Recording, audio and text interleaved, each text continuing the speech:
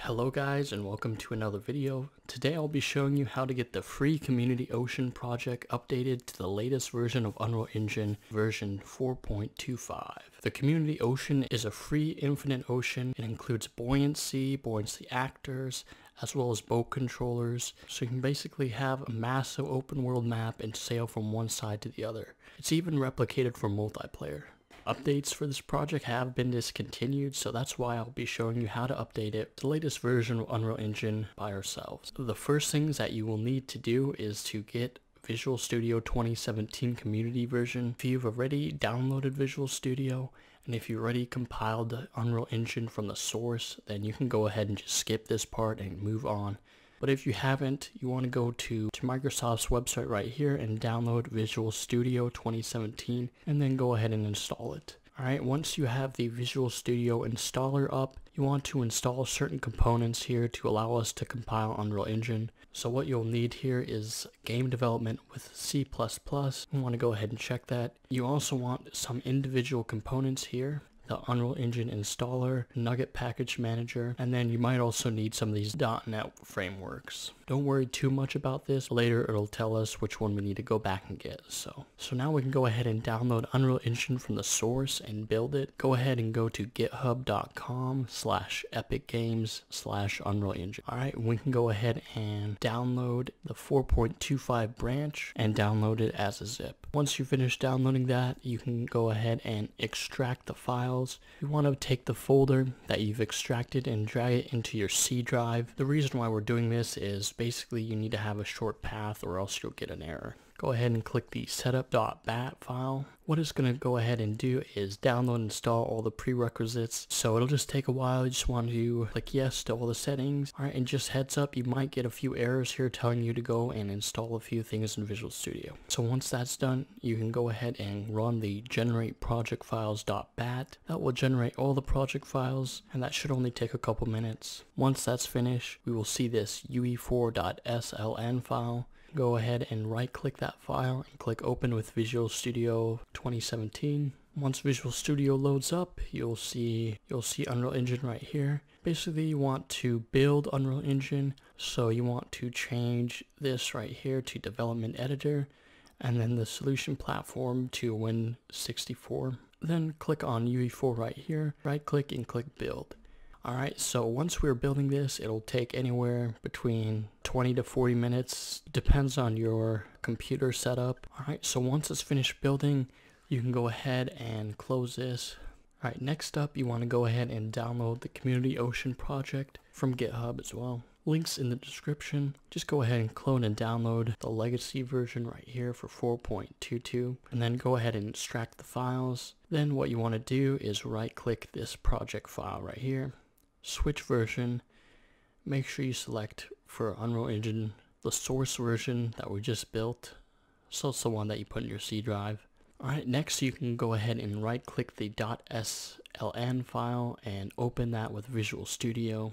Alright, so once that's open, you can make sure that you also have that set up to the development editor and Win64, and then you can right click the Ocean project right here and click build. Once we click the build, it's going to give us a couple errors here. We're just going to go ahead and work through these errors.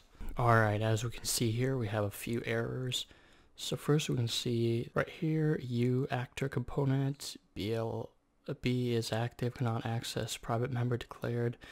So we can go ahead and fix these real quick. Go ahead and click on here. What you want to do is change this. Okay, you just want to place it with is active, delete the B, type in is active and then put the parentheses and do that for both. And then go ahead and click on the other one, change the same thing here. Okay, and then we can go ahead and build it again. As you can see, those two are fixed. Okay, next up we have to fix right here. Command line is too long to fit in the debug record. So what you want to do is go ahead and open up the Ocean plugin build.cs. To open that up, you just have to go into the project right here, search up Ocean plugin.build.cs. Double click that, it'll open up right here. go to anywhere between these lines right here and go ahead and copy and paste this code. The code here will be in the description, so just go ahead and copy paste that right there. So now we can just go ahead and right click, click build.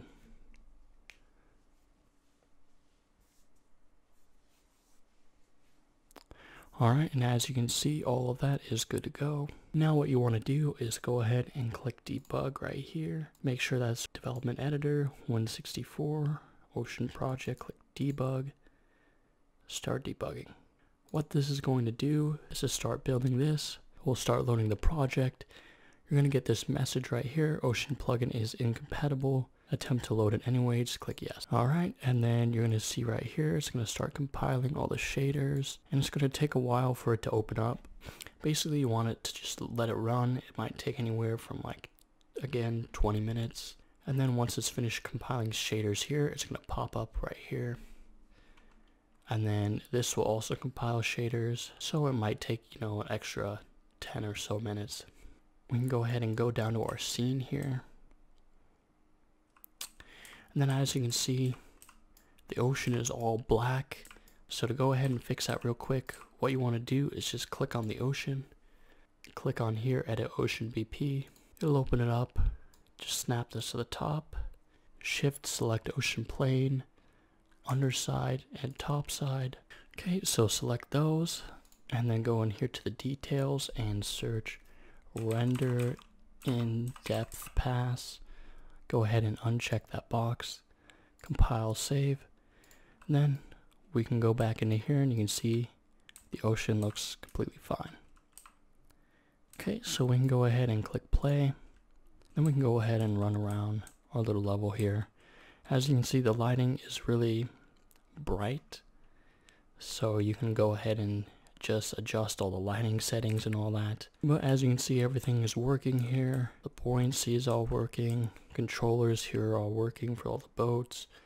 And yeah, that's pretty much it for this video. I mean, if you guys have any more questions, any more problems, leave it down in the comments below. Big shout out to Script in the UE4 Ocean Project Discord for showing us how to do this. Also, you guys can join the official Ocean Project Discord. Links in the description where you can also ask questions if you have any trouble or any problems with it. See what other people have done with the Ocean Project. And yeah, I think that's pretty much it. So guys, if you like this video, make sure you hit the like button. Make sure you subscribe for more future tutorials, and I'll see you in the next one.